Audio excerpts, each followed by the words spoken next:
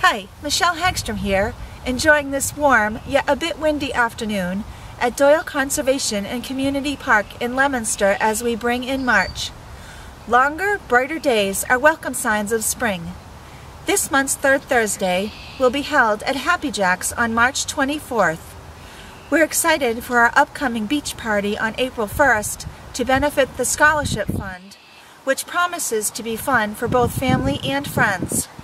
Planning for our Business Partner Expo on April 25th is in the works.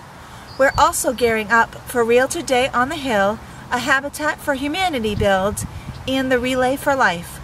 Please submit your tech survey so the tech committee gets an idea of your training needs.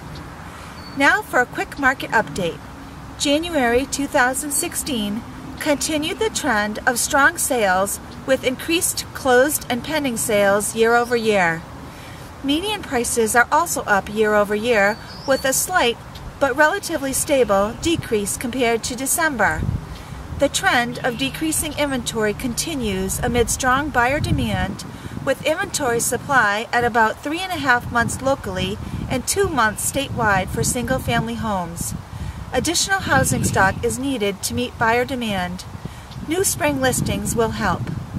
Escalating rents may also entice would-be renters to buy rather than rent if inventory levels cooperate.